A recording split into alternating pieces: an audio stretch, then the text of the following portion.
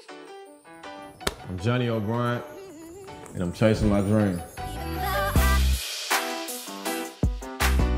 I started playing basketball when I was 10 years old. I remember being, the biggest kid on my team. I think my favorite NBA player was Kobe Bryant. He's like the Michael Jordan of our generation. Watching him, hit 81 points and, the championships he won, when I was very young, he was winning, two at a time, three at a time. Just watching that, was big for my generation, especially big for me. I remember my first game at LSU. I remember walking to the scorer's table. I was super nervous, but excited at the same time. And I think when I first got in, I scored like 6 straight points, got a block, took a charge. And, the fans was cheering for me, and, my mom was in the stands, and it was just a great experience, I wish I could have, lived in that moment forever.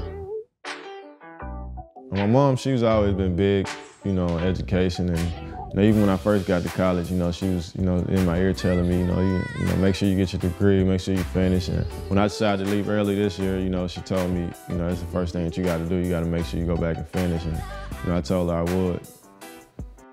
I think playing for Coach Jones, man, he really lets you play your game, and he really lets you, be the player that you want to be, especially if you work hard. It just made me super competitive and want to win every game. And I think at that next level, you got to be competitive. You got veterans, and you come in as a rookie, you got to make those guys respect you somehow. So I think LSU really gave me that competitive edge. Everything was just, great. I think my 3 years here is something I'll never forget. I've been working out 3 times a day, going really hard, working on things that really prepare me for the next level. I try to model my game after, somebody like David West. I think he's a big guy that can knock down 15-footers consistently. He can play with his back to the basket. He's strong. He's one of those guys that's been in the league for a while. He has all-star type talent. He's just, a good, solid player down on the block. So. It's really been tough, but at the same time, it's definitely that hard work that's gonna, push me through.